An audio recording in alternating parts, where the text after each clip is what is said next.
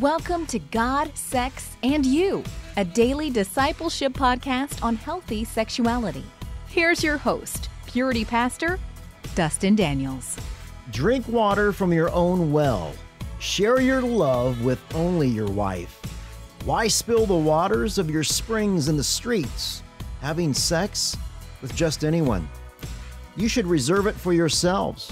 Never share it with strangers. Let your wife be a fountain of blessings for you.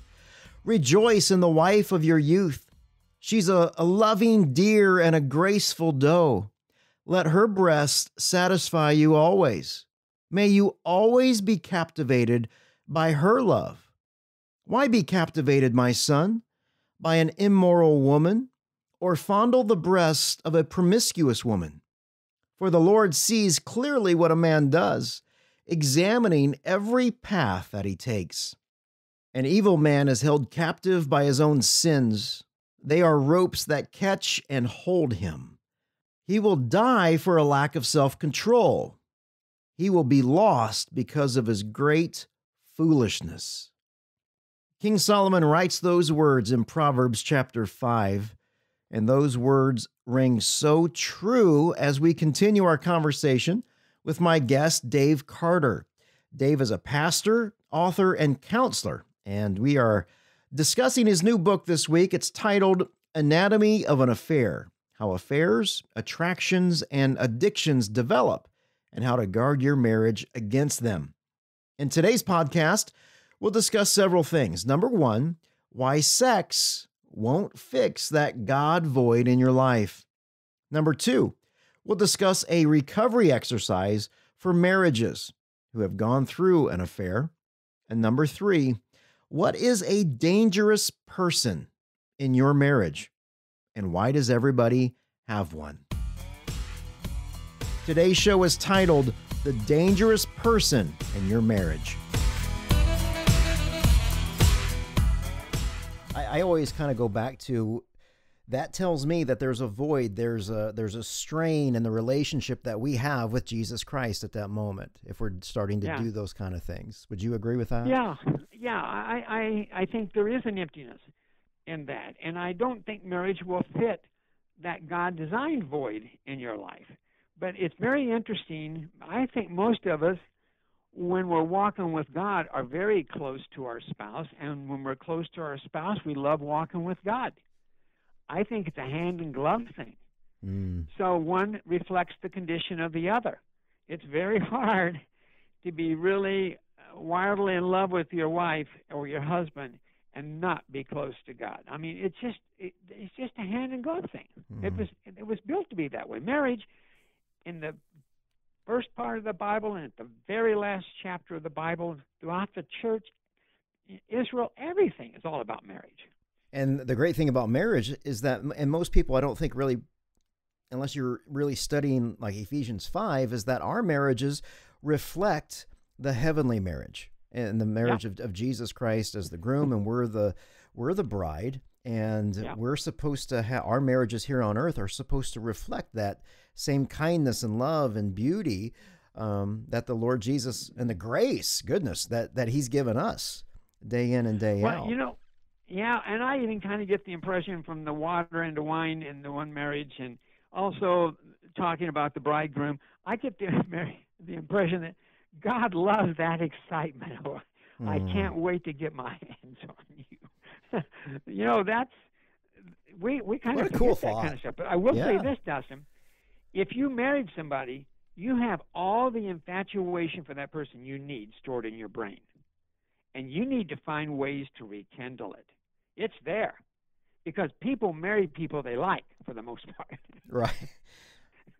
Yeah, the biggest problem is it's not our spouse, it's the guy that we're looking at in the mirror, right? I'm the biggest problem. Yeah, absolutely. Yeah. But the interaction between the two of you is huge. So, I have a couple little exercises I have my couples do recovering after adultery towards the end of the recovery process. I'd be glad to share them with you if you think your listeners would enjoy doing some of those. Absolutely. Okay. So you, each of you make a list. Each husband and wife make a list of your 8 greatest experiences in your relationship from the time you met until where you are now. And they cannot be with any children present, and they can't be with any other couples present, and it cannot include your wedding day, and it cannot include the birth of your babies. Okay? But it can include your honeymoon. So you make a private list, each person does, and then you get together and you share it.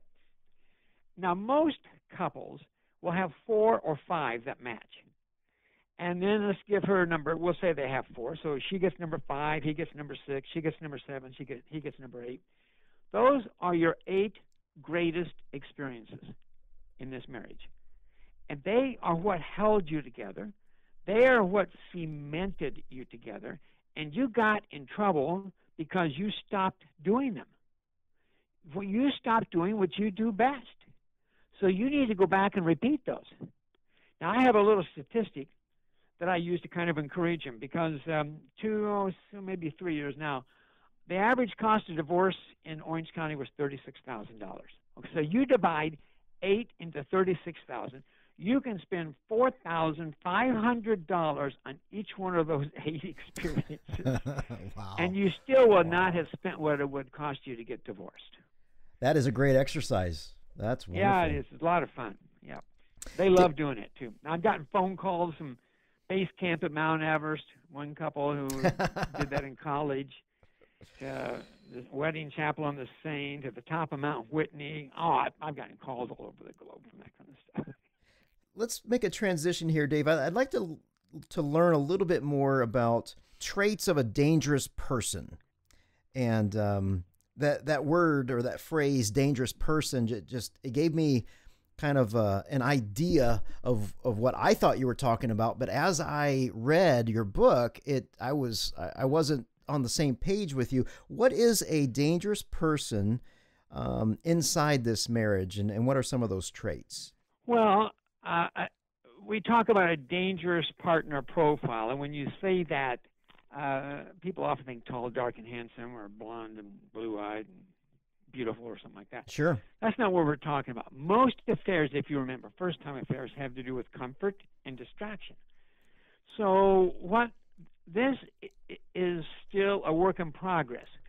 But I've identified, after listening to hundreds and hundreds and hundreds of couples over the last 40 years in this field, some of what I call vulnerabilities. And I spell those out. And, of course, the more of those vulnerabilities that are present in any one individual that you've come to know, that would probably be your dangerous partner profile. I think everybody has one. Everybody has a dangerous partner profile. And the more you know about who yours might be and what you're looking for in a relationship, what you want or need, I think the better prepared you are. So here we go. When I teach seminary students, I have all my male seminary students construct their dangerous partner profile. Wow. And talk about it in small groups. That's a great idea. That's a great idea. Amazing. Okay, first of all, we talk about developmental lag, okay? Where maybe you haven't really grown up as much as you or at the right pace that you should have. And we'll hear wives talk about things like, I got 4 kids, 3 of them are under 10, one's 35. So there is a developmental lag, and oftentimes affairs are focused on meeting developmental lags, satisfying the undeveloped part of the individual. We'll talk more about that. It sounds a little confusing, but it really makes a lot of sense. Personality style. We all have certain personality styles that we like, that we feel attracted to, that we admire. Maybe they're not the kind of persons we married, but we always kind of get caught up in somebody who's a little different, or maybe more like this or that. Hobbies and interests are an immediate attraction. When you find somebody that shares a hobby or interest with you and your spouse doesn't share it, that's something you will find fascinating. If I had time with you, I could tell you all kinds of stories about that. Wow. An attachment pattern. Maybe you grew up with a single mom who didn't have a lot of time to cuddle and spend time with you because she was busy putting food on the table for 3 kids after being abandoned by her husband. So you would love to be cuddly. You would love to be connected. You would love to be close. But you married somebody from Minnesota, and they never show affection. Oh, goodness. So there is that attachment pattern that you yearn for, or maybe missed, or your spouse can't, or won't, or doesn't provide. Maybe in a family of origin where you share things, maybe you're even unaware of things that happened in that family that predispose you to somebody of a shared experience. For instance, you grew up in an alcoholic family, and you find somebody. Oh yeah, I know what that's like. My dad was an alcoholic too, or my mom was a closet drinker, and you'd be surprised how many people find somebody to have an affair with who has a shared story of a family of origin. It's just, I could tell you some unbelievable stories. I'll tell you one. I got a phone call. I never met this guy, Dustin. He calls me up one day. He's 3,000 miles away from me. And he said, Dave, I want to tell you a story. He said, I'm a pastor. And I met my wife in actual college. So she came from a very difficult family background, and but she was discipled in high school. She came to Christ, and then she got in a great youth group, and then she got into college, and she went through a college mentoring program that was really helpful to her. And I met her at that point in time when we were leaders in this college group. And then we went on. We fell in love. We started dating. We went off to seminary. We finished seminary. We went into ministry. And in our first church, we had a couple of children, and she was very busy with them. And she wanted to get back into ministry, and she just couldn't because she was too tied down at home. And our church happened to be in a town where there was a prison, and they started writing the prisoners in our church to kind of encourage them, etc. And she got involved in that ministry and didn't have to leave the house, and she was thrilled with the opportunity. And I'll tell you, Dave, just a couple of weeks ago, I came home from the church, and there was a note on the table that my wife told me she had fallen in love with the prisoner she'd been contacting, and he came by and picked her up, and she's gone. She left me with 4 kids. I have never seen her since. Now, that family of origin that involved chaos, abuse, molestation, when you become a Christian, you drag that hurt with you, and it will set you up. And he told me, he said, I'm a very steady guy. I'm sure I'm dull and maybe even boring compared to her family of origin, but I certainly never anticipated this. So that's what that's all about. Wow. Marital void and emptiness, we've already talked a lot about that kind of stuff, that you wish your spouse would do this or that with you. You know, my wife's musical. Oh, I could tell you stories about this. My wife is very musical. Me, I'm not. My wife's a dancer. She was born to dance. I can't. We used to take dance lessons on cruises. It was ruining all of our cruises because I was dreading taking the dance lesson. Oh, goodness. Okay. So I feel the same way, Dave. I've been asked not to sing anymore. I can't even worship in the house. She goes, "Can you stop?" I mean, really? I'm like, really? I'm that bad? Great. Yeah, I know. It's I tell her, one of these days, babes, one of these days I'll be perfect, okay? Yeah, and then there's a pursuit pattern where, maybe you're the one that's the big caregiver, and you always wanted somebody to take care of you, and it just goes back and forth. Who's in charge? I could tell you again stories about this kind of stuff. And then internal age. We all have an internal age that fluctuates dramatically according to the people we're around, and it changes all the time. And that's a very interesting question to think about. How old are you on the inside? So, those are what we call the 8 characteristics, at which they're not just singular characteristics, but they're categories that you need to be aware of in your particular life. My son, obey your father's commands and don't neglect your mother's instruction. Keep their words always in your heart. Tie them around your neck. And when you walk, their counsel will lead you. When you sleep, they'll protect you. And when you wake up, they will advise you. For their command is a lamp, and their instruction is a light. their corrective discipline, that's the way to life. It's going to keep you from the immoral woman, from the smooth tongue of a promiscuous woman. Don't lust for her beauty. Don't let her coy glances seduce you, for a prostitute will bring you to poverty. But sleeping with another man's wife, that will cost you your life. Can a man scoop flames into his lap and not have his clothes catch on fire? Can he walk on hot coals and not blister his feet? So it is with the man who sleeps with another man's wife. He who embraces her will not go unpunished. King Solomon writes those very sobering words in Proverbs chapter 6. And tomorrow we'll continue our conversation with Dave Carter and his book, Anatomy of an Affair. Tomorrow we'll hear an amazing story about one man that learned about himself as he went through this dangerous person profile exercise that Dave talked about today.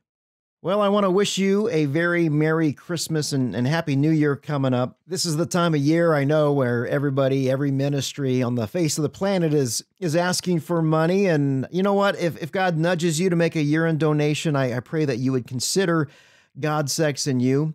You're listening to this podcast for a very specific reason. And I pray that we are a blessing to you, your family, your children, and your church.